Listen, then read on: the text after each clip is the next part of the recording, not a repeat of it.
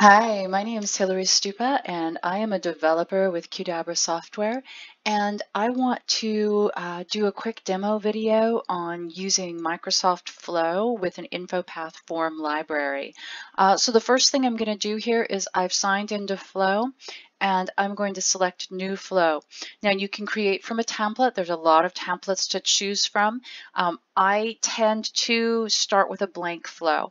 I'm going to call this Flow InfoPath demo. Just find a naming convention you can live with and stick with it.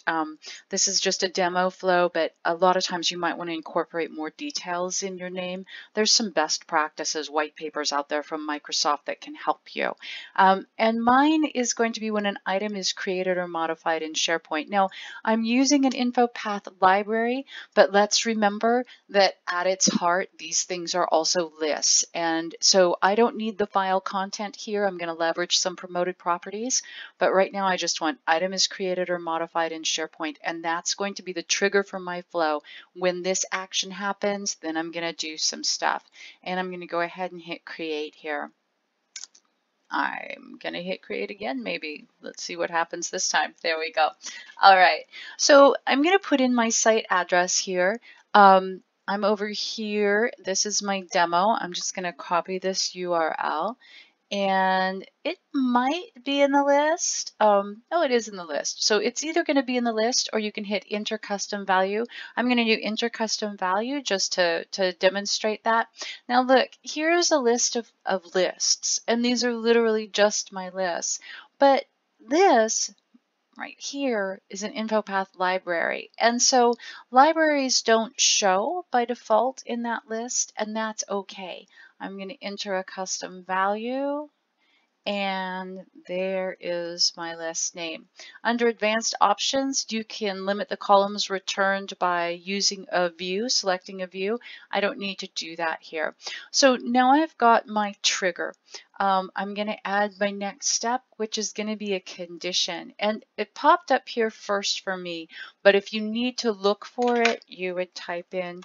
I really encourage you to use search in Flow just because there are so many things now, so many actions. Okay, I'm going to rename my condition because I don't want to have to try to look at this later and pick through every single condition.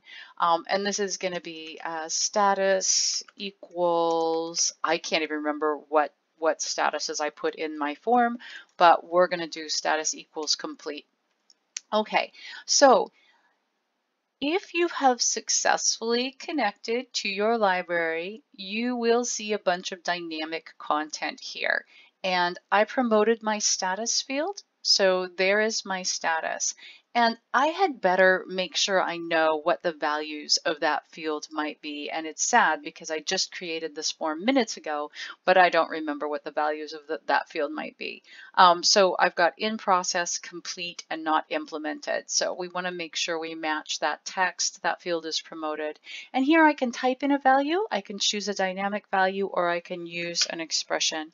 But I just want to do something if status is equal to complete. Okay, and so now over here in if yes, I can do something. If no, I can do something. I'm going to do, just because this is a simple demo, I'm just going to notify myself that it's completed. I'm going to click that button again. All right. And I'm going to send me an email notification. And my subject is, oh, you know, yeah, that's fine. It doesn't really matter. My subject is going to be item complete, and click down here, item complete. So really fancy stuff. Okay, so now I'm going to save my flow. That's important. If I have any errors, they're going to show up in the flow checker up here. I don't have any errors. This is a very simple flow. I didn't add any submit logic to my test, and it looks like I don't have a save button. No, I don't want to. So let me just pause, and I shall go fix this. Or actually, I don't think I can pause. We'll edit this later. We'll edit this part out maybe, or maybe you're just going to be stuck watching me fix this, and that's fine too. So here we go. I'm just going to republish this form with some submit logic. So let's just do design, and let's throw a submit on there. And you know, I don't trust that ribbon. That ribbon's making me uncomfortable because in my opinion, that ribbon should have save on it, and I don't see it. So let's just throw a button on here. We can't leave it in an illogical place. Button properties, we're going to say submit. I'm using the built-in Windows 10 screen recorder. It's the Xbox game recorder thing, and I see a stop button, but I don't see any kind of a pause. So that's why I am forcing you to watch this portion. Let's see, submit, and we are going to submit data. This is very boring, and we're going to add submit data, document library. There's absolutely no way we are going to, yes, I want to close it. There's no way we're going to type this in, so we're just going to copy it. Control C and Control N, and I'm just going to name it,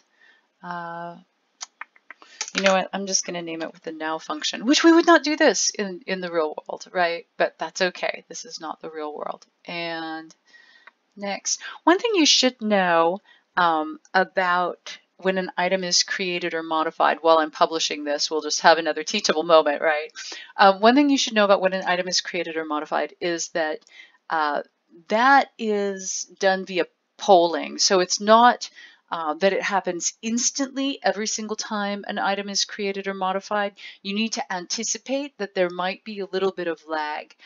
There are other things that you can do instantly in Flow, but for some of these triggers that are based on things changing in a list or library, there is some lag. So now we've got that republished with a submit button.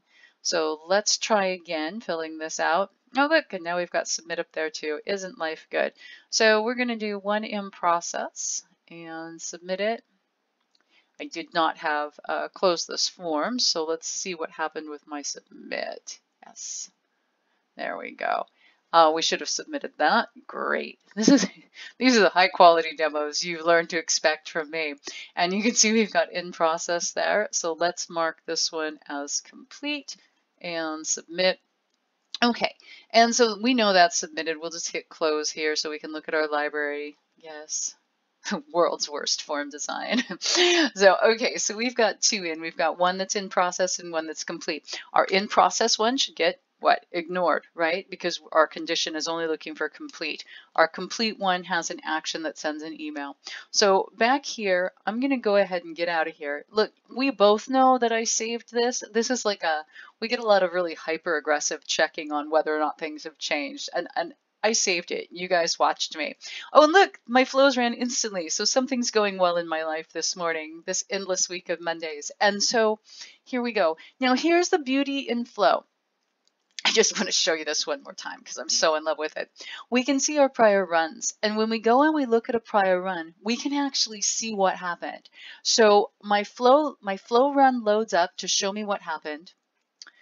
And it's interesting because it loaded up really quickly the time before this, and now it's loading up really slowly just due to some sort of passive aggressive fit. We'll take another look at this one. This one's going to have been from in process, and this is going to be the one that ran from complete, I think, just based on the time change. So look at this. I've got a green check mark showing me that this succeeded. I can look down here at my outputs, and I can see all of the data. So when you're trying to figure out something tricky, like what a value might be in a field, this data output is something you can look at, and you can see all of the data that was returned from this call. And so I'm looking for my status. There's my status right there, and that's what I had my condition based on. We move down here to status equals complete.